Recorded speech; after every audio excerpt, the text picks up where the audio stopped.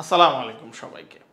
আমি Joynal Abedin MBA IBA university of Dhaka থেকে complete করেছি 2000 সালে।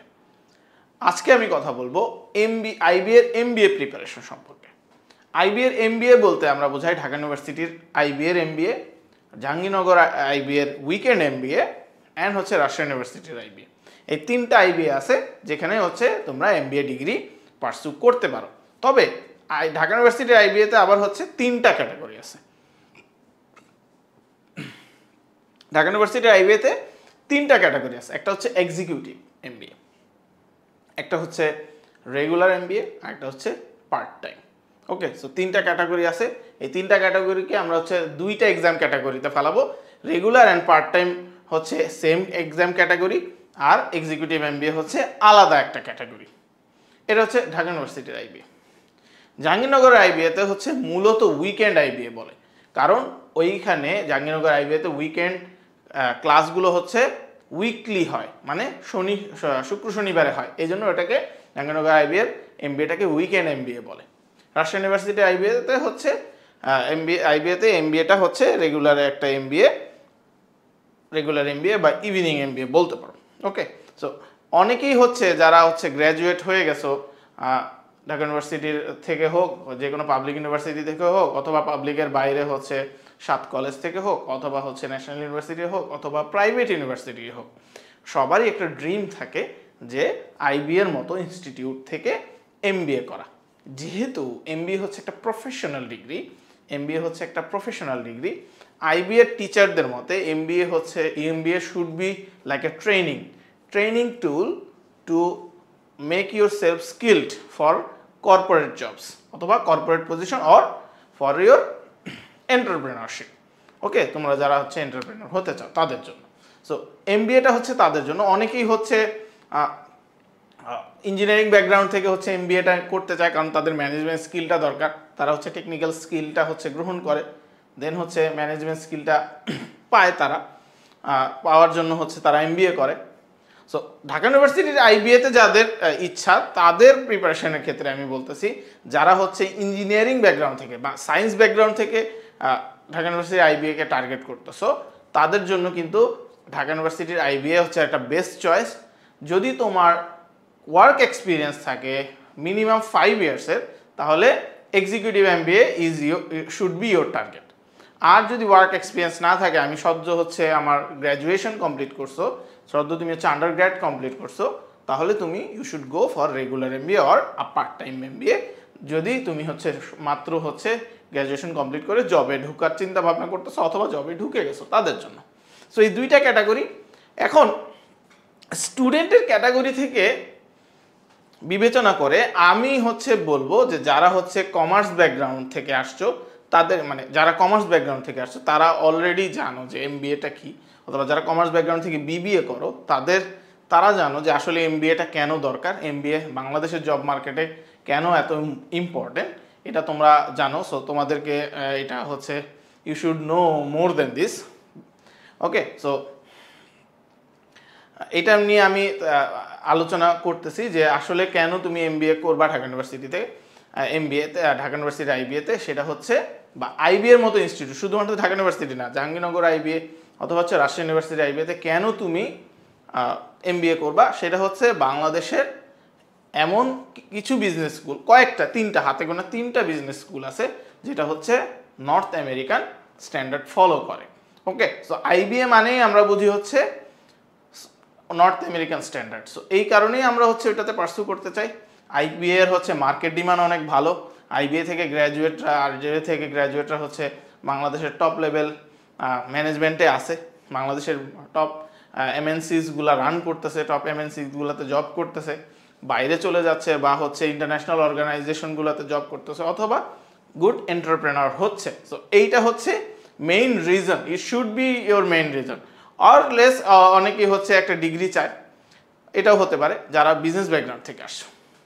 যারা সায়েন্স ব্যাকগ্রাউন্ড থেকে MBA করতে চাচ্ছ, তাদের জন্য বলবো যে তোমরা যেহেতু হচ্ছে তোমাদের টেকনিক্যাল নলেজ বা থিওরিটিক্যাল নলেজটা আছে, জব মার্কেটে অথবা হচ্ছে তোমার রিলেটিভ ফিল্ডে তোমার যদি ম্যানেজারিয়াল স্কিলটা না থাকে, লিডারশিপ স্কিলটা না থাকে, সেটা কিন্তু হচ্ছে তোমার সাথে তোমার নলেজটাকে হচ্ছে ভ্যালু অ্যাড করে না। সো তোমরা হচ্ছে MBA IBA MBA টার্গেট করতে পারো। সো এইটা হচ্ছে তোমাদের শুড বি ইয়োর টার্গেট, অথবা you can have more reasons for it. But আমি আজকে কথা বলবো হচ্ছে প্রিপারেশন সম্পর্কে, যে কোত্থেকে শুরু করবা, কিভাবে শুরু করবা। একদম জিরো থেকে অনেকে শুরু করতে যাচ্ছ, যে জিরো থেকে কিভাবে শুরু করবা, যে ঢাকা ইউনিভার্সিটির IBA অথবা জাহাঙ্গীরনগর IBA এর জন্য আমি জিরো থেকে কিভাবে শুরু করব। একদম জিরো থেকে আমি যদি বলি যে তোমরা হচ্ছে at a level 0 you don't know anything about Dhaka ইউনিভার্সিটির IBA or Jahangirnagar IBA or Rajshahi ইউনিভার্সিটির IBA, আমি বলবো you should focus on your weakness. which one is your weakness? এখন আমাদের এইখানে IBA এর পরীক্ষাগুলোতে 3টা পার্ট থাকে, একটা হচ্ছে ইংলিশ, একটা হচ্ছে ম্যাথ, একটা হচ্ছে অ্যানালিটিক্যাল অ্যাবিলিটি। এই 3টা পার্ট থাকে। এই 3টা পার্টে তুমি কি মনে করো যে তোমার উইকনেস কোথায়? ওকে, সো যারা সায়েন্স ব্যাকগ্রাউন্ডে বা সায়েন্স থেকে পড়াশোনা করছো, SSC HSC অ্যান্ড হচ্ছে আন্ডার গ্র্যাজুয়েশন, যারা হচ্ছে সায়েন্স থেকে পড়াশোনা করছো, তারা মূলত হচ্ছে ম্যাথমেটিক্স আর অ্যানালিটিক্যাল অ্যাবিলিটিতে তাদের স্ট্রেংথ থাকে, ইংলিশে তাদের দুর্বলতা থাকে।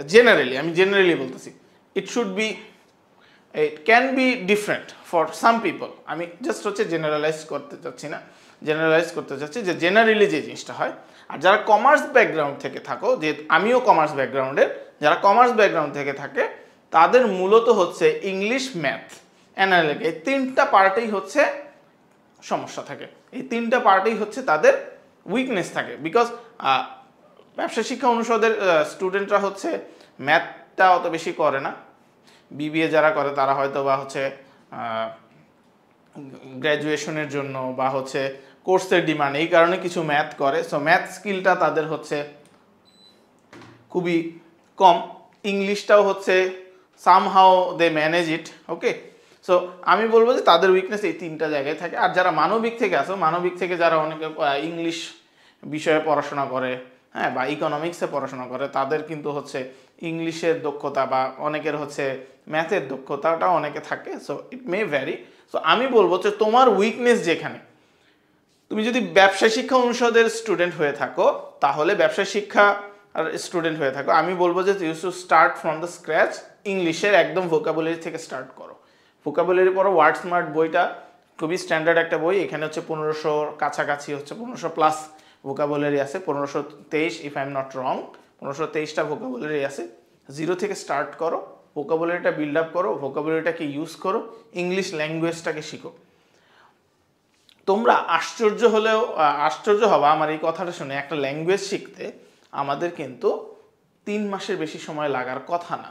আমরা একটা ল্যাঙ্গুয়েজ শিখতে 3 মাস, যা ধরো হচ্ছে তুমি বাংলা ছাড়াও তুমি হচ্ছে কোরিয়ান ভাষা শিখতে চাচ্ছ, বা জাপানিজ ভাষা শিখতে চাচ্ছ, বা হচ্ছে অন্য কোনো একটা তোমার হচ্ছে নন স্পিকিং ল্যাঙ্গুয়েজ একটা শিখতে চাচ্ছ, সেই ক্ষেত্রে নন নেটিভ একটা ল্যাঙ্গুয়েজ শেখার চেষ্টা করতেছো, তখন কিন্তু 3 মাসের বেশি সময় তোমার লাগার কথা না। But from the very beginning আমরা কিন্তু ক্লাস 1 থেকে A for Apple, B for ball থেকে শুরু করে ক্লাস 12 এবং হচ্ছে ক্লাস আন্ডারগ্রেড পর্যন্ত আমরা হচ্ছে ইংলিশ পড়ে আসি। বাট ইংলিশের দক্ষতাটা আমাদের কিন্তু অত বেশি আসে না। বিকজ অফ দিস, এটার কারণটা কি? এটার কারণটা হচ্ছে we are not expose to right kind of English. আমাদের কারিকুলামটা যেটা আমরা 12 বছর পড়ে আসছি, সেই কারিকুলামটা হচ্ছে সঠিক অ্যাপ্রোচে বিল্ড আপ করা না, যেই কারণে হচ্ছে আমরা ইংলিশটা ওভাবে আয়ত্ত করতে পারি না, বা হচ্ছে ইংলিশ সম্পর্কে আমরা হয়তো বেশি জানি না, ইংলিশটা আমরা চর্চা করি না, আমরা হচ্ছে বাংলার উপর জোর দিই বেশি। যেমন আমি কারিকুলামকে দোষ দিচ্ছি, কারণ হচ্ছে আমি পার্সোনালি মনে করি যে আমরা হচ্ছে ইংলিশটাকে বাংলার মতো করে শিখছি। নিয়ম কি, অর্থ কি, সেই অনুযায়ী শিখছি। আমরা যদি হচ্ছে ইংলিশটাকে ইংলিশের মতো শিখতাম, মানে ইনঅ্যাডভার্টেন্টলি শিখতাম, তাহলে কিন্তু এই জিনিসটা ইমপ্লিসিটলি শিখতাম, তাহলে কিন্তু এই জিনিসটা আমাদের আয়ত্ত করাটা খুব ইজি হতো এবং ইংলিশে আমরা খুব ভালো থাকতাম। তো যাই হোক, ইংলিশটা থেকে স্টার্ট করতে পারো তোমার প্রিপারেশনটা। English vocabulary, English basic grammar যেগুলো, ক্লিপস্টোফেল হচ্ছে একটা গ্রামারের বেসিকটা জানার জন্য ক্লিপস্টোফেল একটা বেস্ট বই। সো তুমি হচ্ছে ইংলিশ ভোকাবুলারি পড়তেছো, পাশাপাশি হচ্ছে ক্লিপস্টোফেল পড়তেছো। ক্লিপস্টোফেলটা পড়া শেষ হয়ে গেলে তুমি হচ্ছে জিমেট আলটিমেট গ্রামার এটা ধরতে পারো। সো এটা হচ্ছে একদম জিরো থেকে স্টার্ট করা। ওকে, যারা সায়েন্স ব্যাকগ্রাউন্ড থেকে আসো, মানে যারা হচ্ছে বুয়েটিয়ান, যারা হচ্ছে বুয়েট থেকে চাচ্ছ যে বা হচ্ছে কুয়েট, চুয়েট, রুয়েট যেটাই হোক, সেখান থেকে তোমরা যাচ্ছ, বা টেক্সটাইল থেকে অনেকেই হচ্ছে আইবিএতে চান্স পায়। সো টেক্সটাইল থেকে আসছো, তোমরা হচ্ছে এমবিএ করতে চাচ্ছ, তোমাদের জন্য হচ্ছে ইজি হচ্ছে জাস্ট তোমরা হচ্ছে কিন্তু ম্যাথ এবং অ্যানালিটিক্যাল অ্যাবিলিটিতে বাই বন্ড তোমরা হচ্ছে by the time class 9, 10, 11, 12 and হচ্ছে আন্ডারগ্র্যাডে তোমরা কিন্তু হচ্ছে অনেক ধরনের ম্যাথ এবং ম্যাথ স্কিলস সম্পর্কে জানো, অ্যানালিটিক্যাল অ্যাবিলিটি সম্পর্কে জানা থাকে। সো তোমরা হচ্ছে ইনহারেন্টলি এগুলো কিন্তু তোমরা শিখে আসছো। সো তোমার হচ্ছে কোয়েশ্চেন প্যাটার্নটা ধরতে হয়। সো বুয়েট মানে ইঞ্জিনিয়ারিং ব্যাকগ্রাউন্ড থেকে যারা আসতেছে তাদের জন্য কিন্তু এমবিএতে চান্স পাওয়াটা খুবই ইজি, কারণ হচ্ছে তারা বা ইনহারেন্টলি তারা হচ্ছে ওই জিনিসগুলো শিখে আসে। সো তারা হচ্ছে জাস্ট কোয়েশ্চেন প্যাটার্নটা দেখলেই হয়।